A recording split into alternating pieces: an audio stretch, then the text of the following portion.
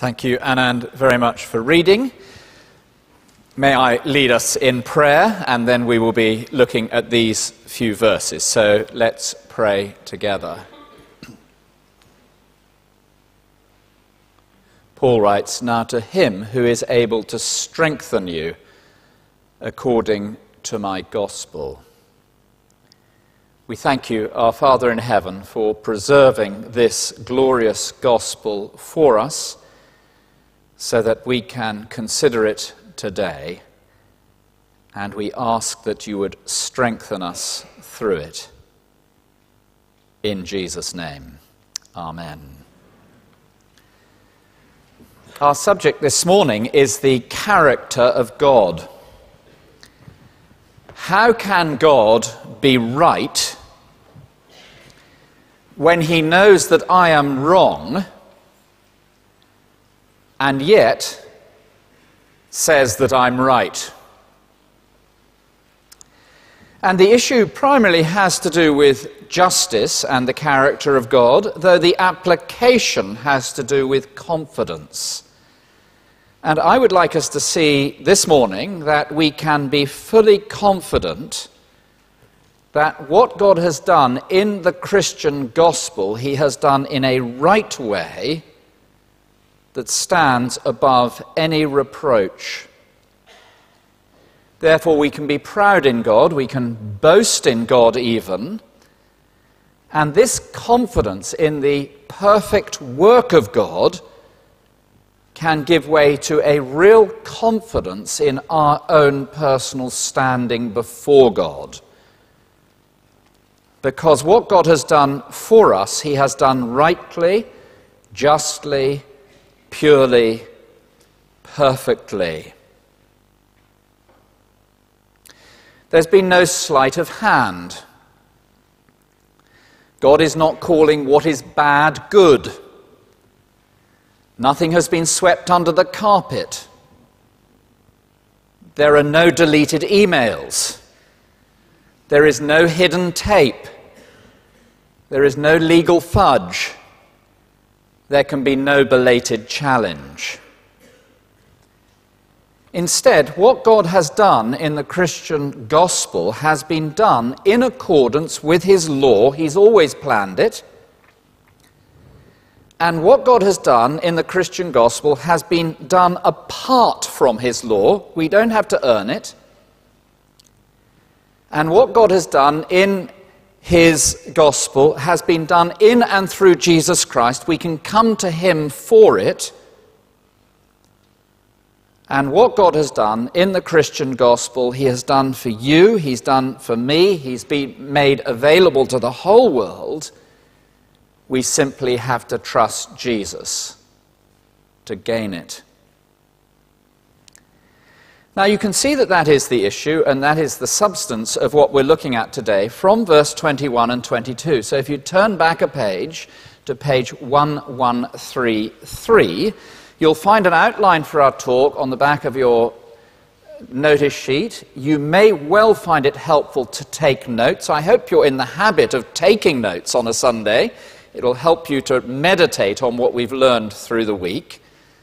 And you may well decide you want to listen to this talk again during the week. Verse 21. But now the righteousness of God has been manifested apart from the law, although the law and the prophets bear witness to it. The righteousness of God through faith in Jesus Christ for all who believe, for there is no distinction. Now, the opening two words of that sentence have been described by some as the most important two words in the whole of the Bible. But now. And if you've been with us over the previous weeks, you will know that from chapter 1, verse 18, Paul has held the whole world in front of him as he's considered God's final courtroom. The evidence has been produced, and last week we saw the concluding summoning up, if you like, by the courtroom judge And there it was in verse 10, those first 6 words of the indented paragraph, none is righteous, no, not one. And then chapter 3, verse 19, let every mouth be stopped. And so Paul's evidence has it that the pagan secularist without the law of God is guilty, chapter 1, verses 18 to 32, and that the educated sophisticate who has looked down their noses at the moral poverty of the pagan secularist is guilty, chapter 2, verses 1 to 11, and that the religious elite with their performance and pedigree and rules and rights are guilty, chapter 2, verse 12 to 29, so that the whole world stands before God, rightly facing his wrath, because every single one of us is guilty. We're studying these passages in many of our small group Bible studies, and in the Bible study group that I was leading, I asked the group at the start of one of the sessions, what do you think the greatest problem is facing the world today? Brexit, said one. The inability to trust people's word in the city any longer, said another. Various environmental, medical, and educational issues were raised, and then somebody said, well, there'll be just one of 2 answers, either Donald or Hillary. But as we worked our way through this passage, we realized that the greatest problem facing every single individual in the city today is the wrath of God. No one is righteous. No, not one. And so verse 21, but now rings out like a glorious blast of fresh air. And that leaves us asking, well, how can God be right? When he knows that I'm wrong, here I stand, a convicted, guilty man, to suggest that somehow that I am in the right. And of course it really matters. I mean, the last couple of days the papers have been filled with the trustworthiness and the ability to trust the judiciary.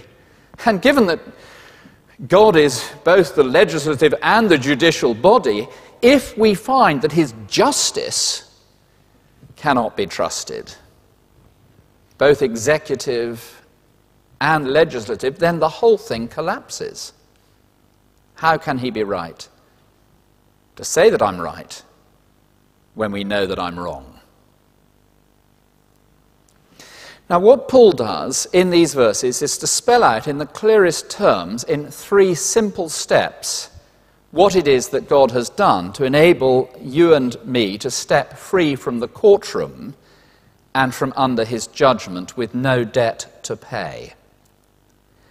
Because it's so important, I'm simply going to take us through the 3 steps. Step 1, step 2, step 3. Step 1. Verse 22. There is no distinction, for all have sinned and fall short of the glory of God and are justified by his grace as a gift. Now, to justify is to declare to be right. The word is actually the verbal form of the word righteous. It could be translated to be righteous, and therefore you could render this verse 24, we are righteous by his grace as a gift. And the word justify or righteous is taken from the courtroom. And if you've ever stood outside a courtroom and seen somebody walking out free of all charges, justice, relief, you will have a sense of the meaning. On teenage camps, the word justify has been declared to be just as if I'd never sinned. It's not quite right, that. Justification is not quite the same as a simple pardon. It's more than forgiveness, though it includes both. Pardon and justification are essentially distinct, says one great theologian. pardon is the remission of punishment, justification is the declaration that no grounds for inflicting the punishment exist. The person is righteous. And grace is the free gift of something I don't deserve. And so one NIV translation puts it, we are justified freely by grace. Here then is the verdict of the final day being pronounced over you or me. All have sinned and fall short of the glory of God and are justified by his grace as a gift. It is done so freely. There is nothing to pay. I can walk free from the courtroom knowing that I am in the right with God with nothing to pay. It is done so for guilty people. All have sinned and fall short of the glory of God. I know that I'm guilty, but what God has done, he has done in such a way that though I am guilty, I can walk free from the courtroom with nothing to pay, declared to be right. It is done so in Jesus Christ. Through faith in Jesus Christ, for all who believe, there is no distinction. All have sinned and fall short of the glory of God and are justified by his grace as a gift. Have you ever been in court? Have you ever faced the prospect of a guilty verdict? You imagine the sense of relief and joy.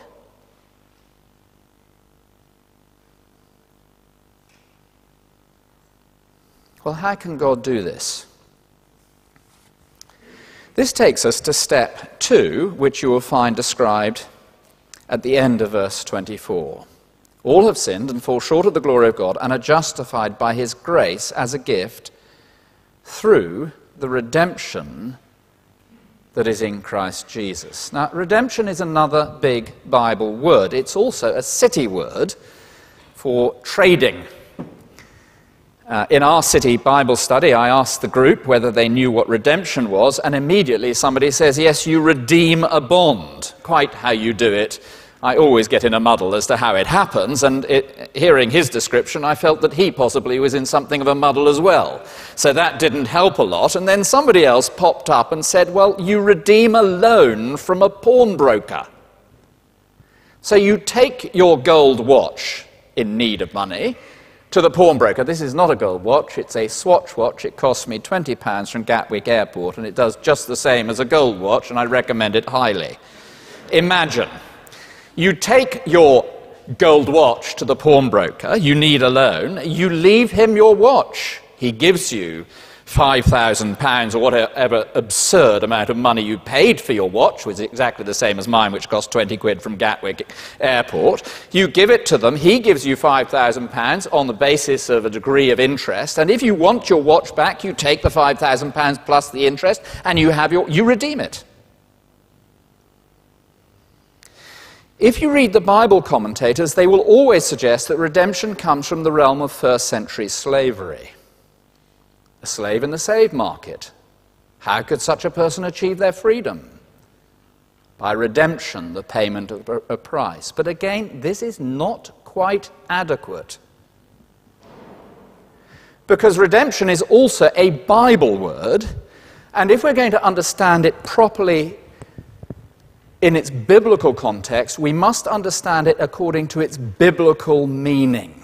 Here is a key principle of understanding the Bible. Bible words have Bible meanings. And if you just go out to the world of redeeming a bond, or redeeming your watch, or redeeming a slave, you will always marginally miss the meaning, the true meaning of redemption. In the Bible, the idea of redemption comes from the book of Exodus, where Israel is redeemed from under Pharaoh's rule as God's angel of wrath comes in judgment on Egypt, and as God frees his people from under the Egyptian powers through the payment of a redemption price, a sacrifice, a lamb that enables his wrath to be expressed and his people to step free from under the Egyptian oppression. Redemption, then, speaks of a price being paid to liberate a people from the bondage of enemy rule, from under the judgment of God.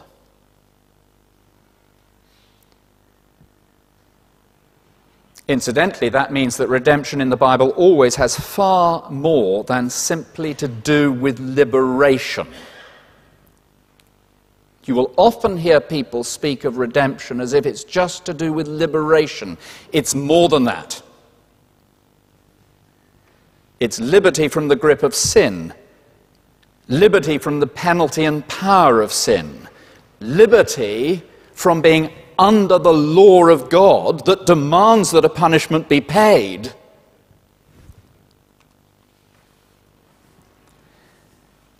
And that is precisely the sense in which Paul is using it here. The redemption is in Christ Jesus. The redemption is from being under the realm of sin and judgment and condemnation. And the redemption is from being under the demands of the law. And so, says Paul, all have sinned and fall short of the glory of God, but we are justified by his grace as a gift through the liberation from being under the law of sin and the law of the law and of death. We've been liberated. It's as if there's a prison break that's happened. The front gates have been thrown open. All the cell doors have been unlocked, and convicted prisoners are able to walk free because of the redemption that is in Christ Jesus. But we still haven't answered the question. How can God be right if he knows that I'm wrong and I'm rightly convicted and I'm in prison with the doors rightly locked behind me? How can God be right if he knows that I am wrong and yet he still calls me right? One member of one of the Bible studies I'm in at the moment is a top QC, and he's investigating the Christian faith. And in one of the studies we were leading, somebody in the group didn't quite follow one part and the other, and he said, oh, there's a bit of a disconnect here. There's a bit of a disconnect here. And there must have been a disconnect with Paul's original readers. And the QC chipped in, as QCs do, and he said, well, actually, there's a disconnect in this room. And, I'm not used to Bible studies quite running like that, so it gave me a bit of a shock. There's a disconnect in this room, but QCs are like that, aren't they? And I said, well, what is the disconnect? He said, well, I deal in the law all the time. How can it be right that God can allow a person who's a convicted, guilty person to step free from the courtroom? That would never work. Step 3. Well, let's read it from verse 23, and we'll get the logic. All have sinned and fall short of the glory of God, and are justified, that is, declared right, by his grace freely as a gift, through the redemption, that is, the liberation, that is in Christ Jesus, step 3, whom God put forward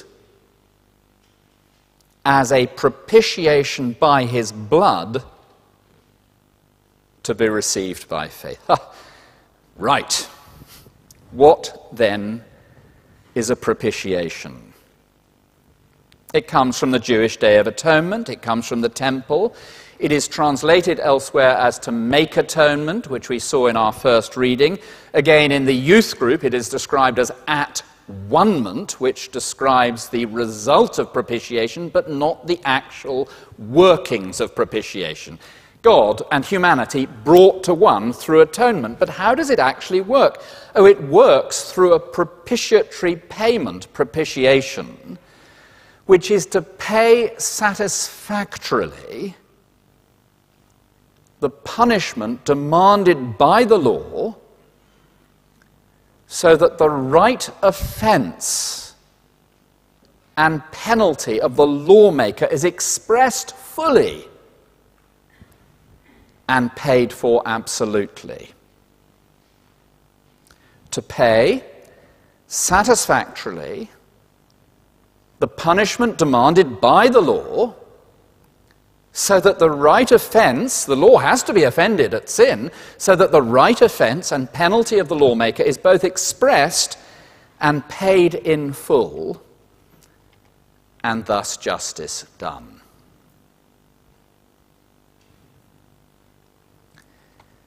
We are justified by his grace as a gift through the redemption that is in Christ Jesus, whom God put forward as a propitiation by his blood. Some people say, oh, it appeases God's wrath. That's not quite good enough. Appeasement isn't quite it. I see the Simpkins sitting here in the front row. They won't like to have attention drawn to them, but there we are. That's going to happen. Paul Simpkin, Emily has laid on one of her famous dinner parties, and it's all ready, and Paul Simpkin has been a momentary lapse in his normal efficiency and minute-by-minute precision, and he's got delayed in the office. We don't know what by, and there's a delay on the tube, and by the time he gets home, the party is in full swing. There's no Paul, the food is being ruined, and all the rest of it, and quite rightly, Emily is somewhat unhappy. I've never seen Emily somewhat unhappy, and anyway, we won't go into that, but something needs to happen for her wrath to be dealt with. And Paul produces from behind his back a big bunch of flowers, and her wrath is, well, it's not expressed, is it? It's appeased. For justice to be done, wrath has properly to be expressed. You know, I've recently become a supporter of Stoke City Football Club for reasons which are personal, I can tell you afterwards, but imagine one of our strikers, I don't know any of their names, I know the manager is Mark Hughes, but imagine one of our strikers get mowed down in the penalty area, and I'm standing there in the stands. I will want justice to be done. It's got to be a red card, otherwise the whole thing will fall to bits. Justice has to be done. The right offense of the law must properly be expressed if God is to be just and at the same time the justifier of those who are unjust. To make atonement, to propitiate, is to satisfy the demands of justice by the payment of a sufficient penalty such that the offense of the offended is expressed and at the same time paid for fully. Now look at our verse. All have sinned, verse 23, and fall short of the glory of God, and are justified by his grace as a gift through the redemption that is in Christ Jesus. We're freed, whom God put forward as a propitiation by his blood to be received by faith. Blood in the Bible always represents death.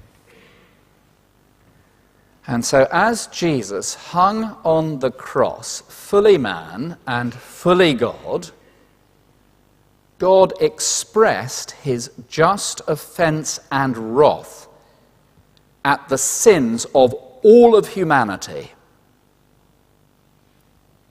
And his wrath was poured out upon his propitiatory sacrifice, Jesus Christ, such that the full offense of God was rightly and justly expressed at all the sins of humanity.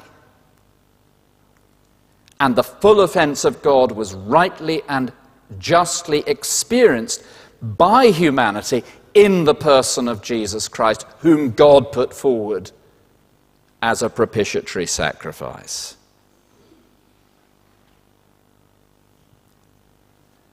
But how can one man make propitiation for the sins of the whole world?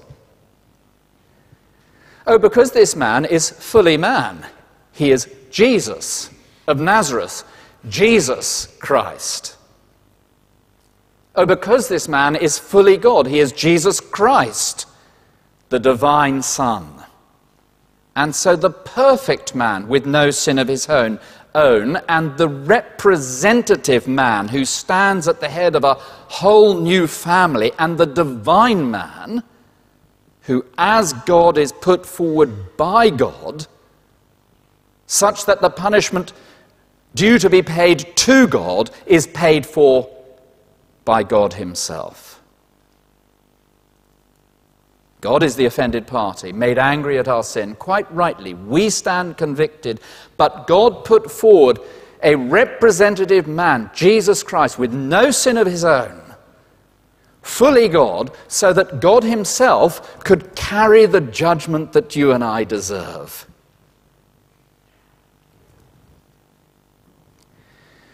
This means that my sin is not simply covered or forgotten or removed or discounted.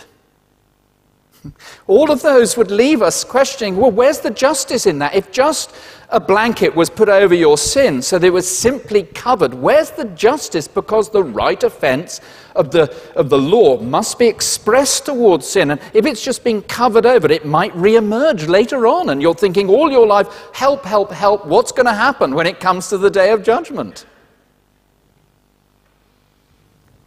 Rather, the sin has been blotted out, it's been deleted, it's been erased and eradicated because the just punishment of the law has been fully expressed in the sacrifice that God put forward, perfect humanity, with no sin of his own, representing all of humanity, fully God, the punishment due to God, fully man, carrying in his body through his blood at the cross the payment of God's wrath at human sin, death.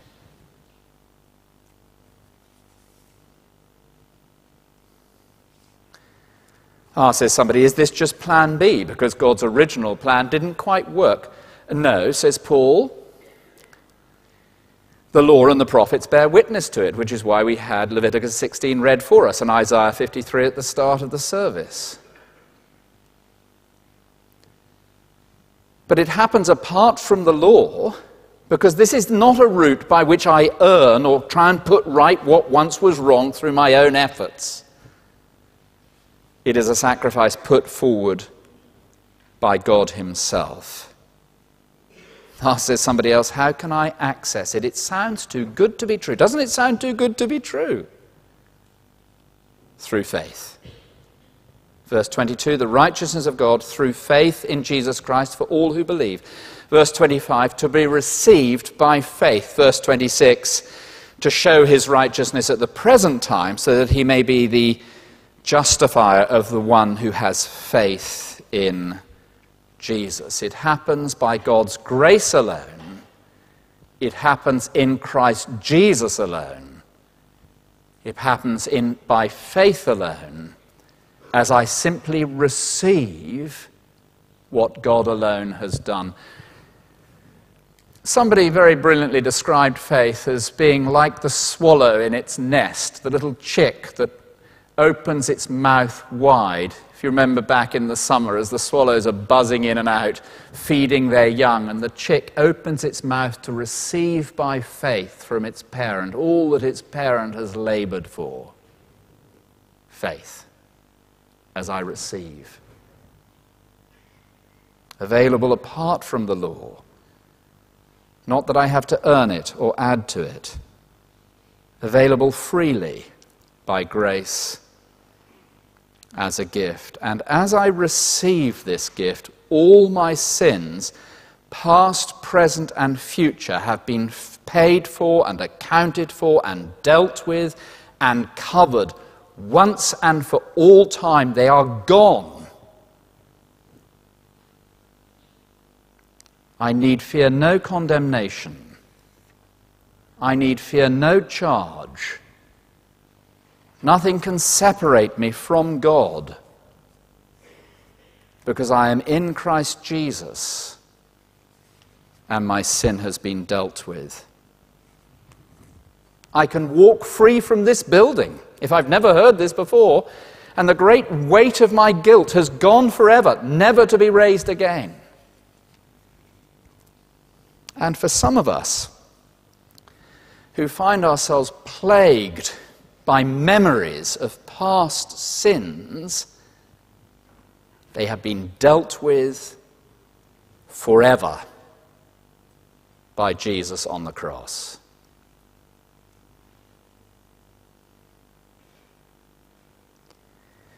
Many years ago now, I remember speaking to somebody in his mid-40s. He seemed to me as ancient as the hills at that stage, but now he seems rather young.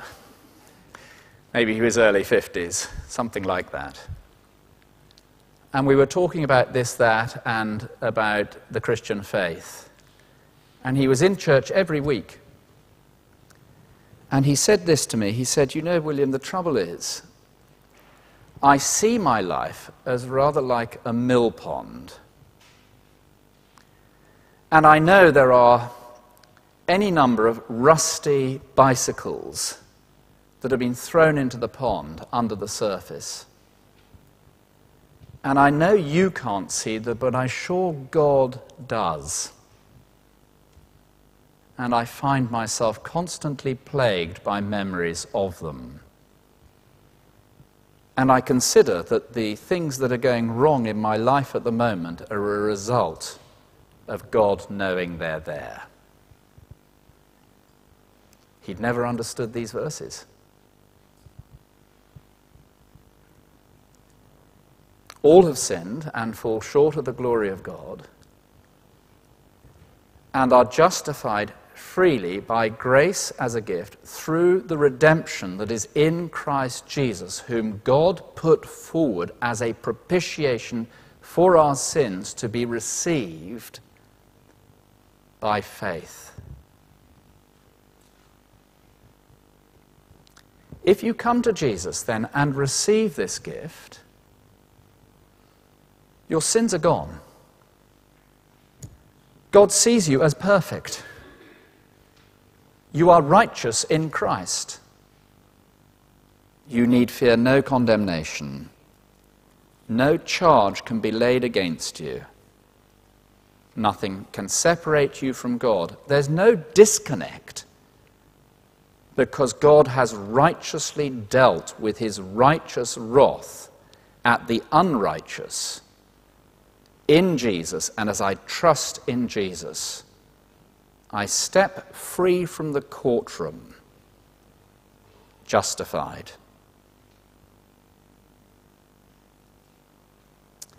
Well, we're going to sing of this twice in a moment.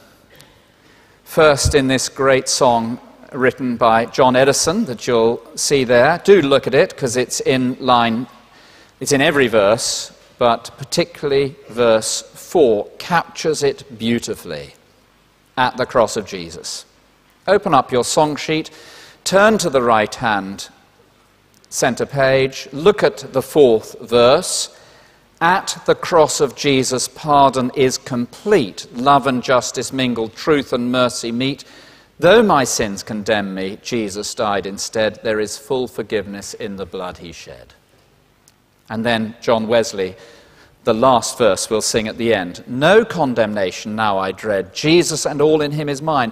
Alive in him my living head, and clothed in righteousness divine, bold I approach the eternal throne and claim the crown through Christ my own. But the issue isn't primarily to do with little you and little me. It's primarily to do with God.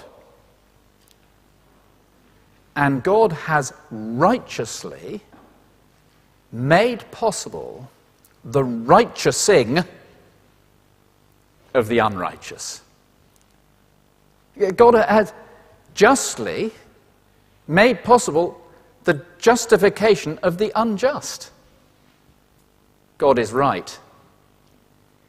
Even when he knows that I am wrong, to call me right, as I trust in Jesus Christ. And therefore I can boast of God.